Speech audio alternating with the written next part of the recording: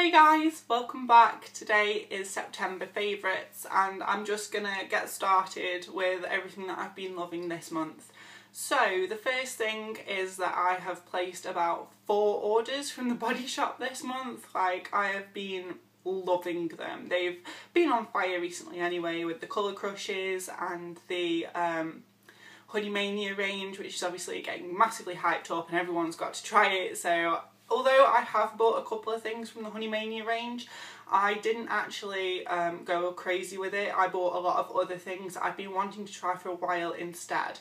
Also, I did a Body Shop haul a couple of videos back and I've bought more since then from the Body Shop. So if you want to see another Body Shop haul, then, you know, give me a thumbs up and tell me in the comments so I can film that as well. But the first thing that I've been loving this month from all the new products that I've tried from the Body Shop has got to be this, and this is the Body Shop Spa Wisdom Africa Shea Butter and Sesame Oil Body Balm. Now, what surprised me about this was, obviously it's a little bit more posh than the usual body butters from the Body Shop, but it's exactly the same quantity and exactly the same price for a better product in my opinion. This is basically not as light as a lotion but not as thick as a butter, and it's very, very, very, very, very, could I get enough berries in that sentence, hydrating. I've never come across anything as hydrating as this in my entire beauty life. I get really, really dry, irritable skin during this time of year because obviously you go from the cold into the dry heat that is central heating a lot of the time, in, out, and it really does affect my skin. It gets really dry, sore, irritable and sensitive, and this has been working its magic. I've used quite a lot of it. It comes in this really nice jam jar style pot, and you know, I have used quite a lot of it. I don't know if you can see it, I'm about halfway down. You don't need to use a lot of it because it does go quite far, just a little bit, and it's non-offensive with the scent. It's very much, you can layer it with other scents and you can't tell that it's Shea underneath. There's no like overall nuttiness or anything. I just love it. I can't recommend it highly enough. It was £13 and it will definitely be a repurchase. Like I say, it's the most hydrating thing I've ever come across. I can apply it and then 24 hours later it still feels like I've just applied it to my skin. Like, it's crazy, but it's beautiful, and it's like probably the #1 favourite this month for me. I adore this stuff. Next from the Body Shop that I've been loving is the Absinthe Purifying Hand Cream. Now, I am a bit of a hand cream hoe. I have loads of them, but I spread myself about them quite a lot, if that makes any sense.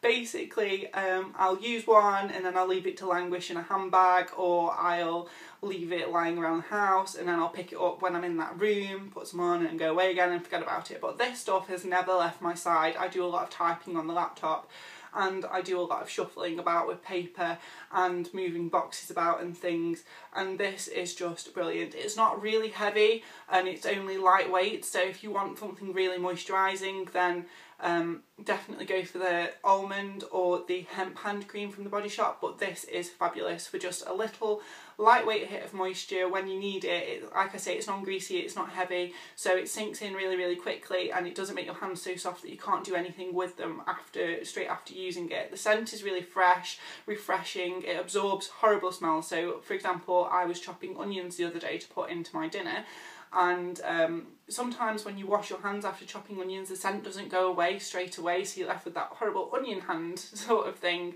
And I applied this and it absorbed all the onion straight away. It was just really, really good. I love this stuff, and I've actually repurchased another one as a backup because I can't imagine not having this next to me now. I really, really like this. This was about £5 as well, which is, I think, is a pretty decent price for a hand cream, especially one from the Body Shop. So if you're looking for a decent lightweight hand cream, something that you can use during the day, then I definitely recommend this. The last thing from the Body Shop is actually this, and it is the I hauled it in my Body Shop haul. It is the Honey Bronzing Powder, and this is in the shade Fair Matte. They do one lighter than this, but basically I've been using Vichy Dermablend as my everyday foundation recently, and the Helen E Cosmetics foundation, Stage Foundation, and they're both very heavy coverage, and sometimes it can just look like a mask. So to add some warmth back into my skin, I've been using this, and it's so finely milled. I've been using it every single day. It really does add a little bit of warmth back into the skin without looking too muddy or too orange, and I can't get enough of it. This was £13 and it was possibly the best £13 I have spent in a long time, with the exception of obviously this body butter, body balm even. Ugh, I'm getting confused. But yeah, I genuinely love this stuff, and if you're very pale or very fair and you've been looking for a bronzer that won't make you look like you've just stepped out of the cast of Towie, then I highly recommend these, because there is a shade, I think there's 4 or 5 shades in the range, but they are very light, and they don't look, like I say, they don't look like bronzers, they just look like you've added some warmth back into the skin. So yeah, I definitely love this. The next thing that I've been loving is a skincare item, and it is the N-Spa Illuminating Beauty Serum, and it's an instant natural glow for luminous skin, or whatever it says on here.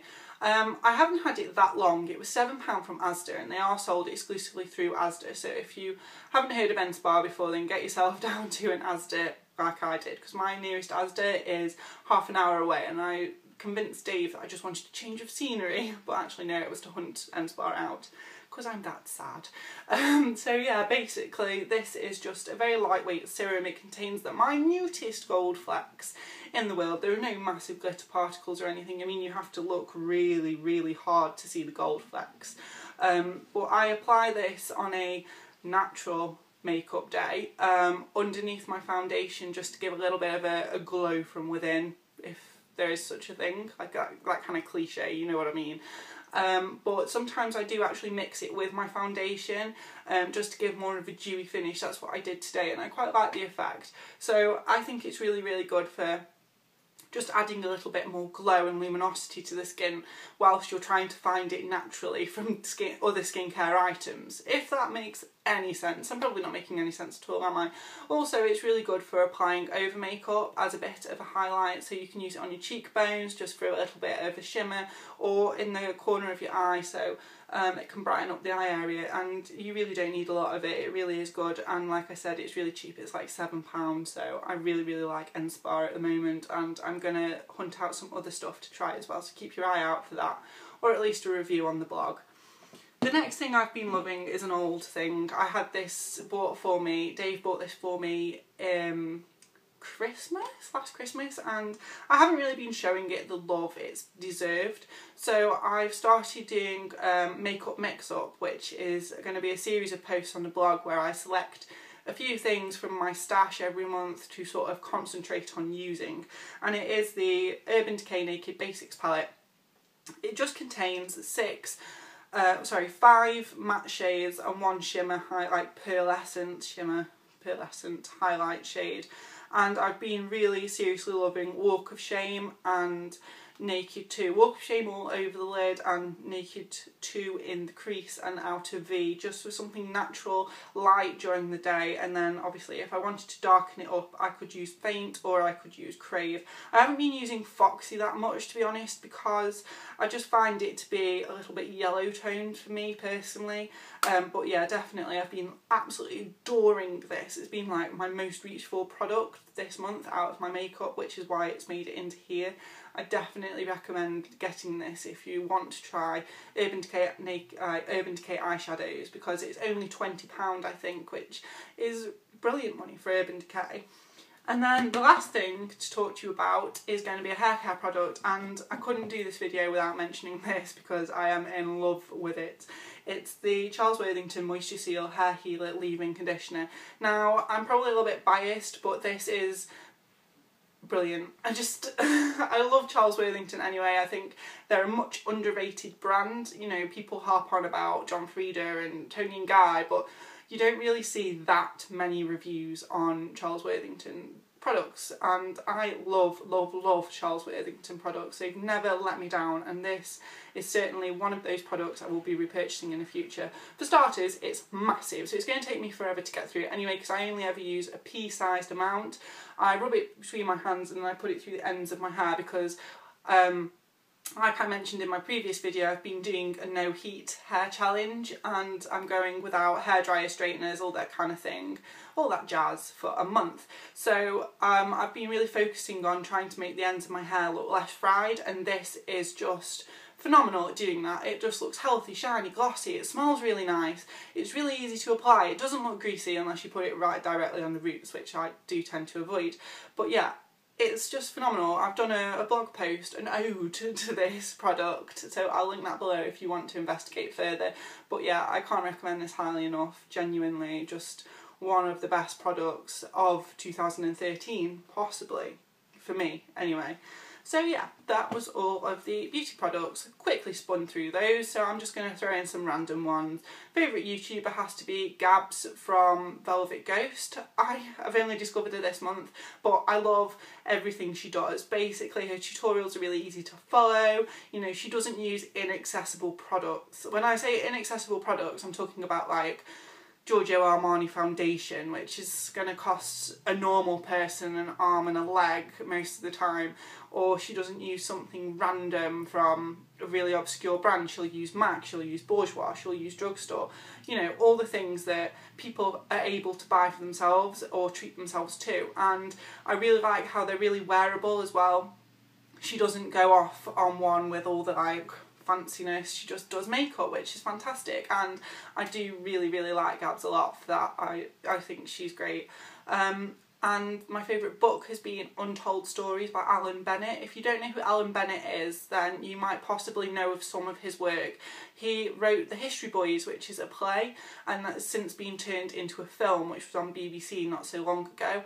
I actually went to see The History Boys before the film was made, and I did that in 2006, I think. I went to the Lowry in Manchester to see it with my college, and I adored it. From the moment I saw it, I adored it. And that was when James Corden and Dominic Cooper weren't famous, so that's my claim to fame. I've seen them on stage in The History Boys. But yeah, basically Alan Bennett is a fantastic writer. Untold Stories is a bit of a memoir. It's about his family and his feelings towards his friends and different things that went on in his life, and some of it made me bawl my eyes out, and some of it has made me laugh out loud. Some of it's made me scratch my head because he is a very intelligent man and I haven't got a clue what he's going on about. But yeah, if you like the kind of History Boys feel and the musings and mumblings of someone who has inspired a generation, then I do believe you should read it, because it is very fascinating, very well written, and incredibly good to read. And then the last thing is my favourite film, and I did a review of that film on my blog, so I'll link that below, and it is Rush. Rush is about F1. Now, it's one of those films where you don't actually have to know about the subject to be able to understand what's going on and to appreciate what's happening to the characters. It is based on a true story. It's based on the competitiveness, shall I say, of two drivers that were in the 1976 Grand Prix, Niki Lauda and James Hunt. Niki Lauda is Austrian, James Hunt is British, and they basically, it's the kind of relationship the men have and the kind of racing that they do and the things that happen to them that lead them down separate paths, but ultimately to respect each other. And I think it is a brilliant film. Genuinely, you know, if you're not even into that kind of film, then I think you could still appreciate it for what it is, which is fast-paced, interesting, it sets the scene for the era perfectly, that type of thing. So yeah, definitely check Rush out if you're looking for something to watch at the cinema. Also, I said it was going to be my last favourite, but also I'm just going to crack on in there and say, I just want to ask you about something. I'm looking for plummy toned blushes because I'm wearing a lot of berries at the moment and a lot of purple, like lipsticks and things. So I want some plummy toned blush recommendations because a lot of my blushes are either pink or red or coral. I don't actually have any plum toned ones. So if you know of any, then please leave comment, tell me which ones I should be looking at, and I shall definitely check them out. So thank you for watching. I hope you've enjoyed yourself as much as you can do watching YouTube, and I will see you all in my next video. Thanks for watching. Bye!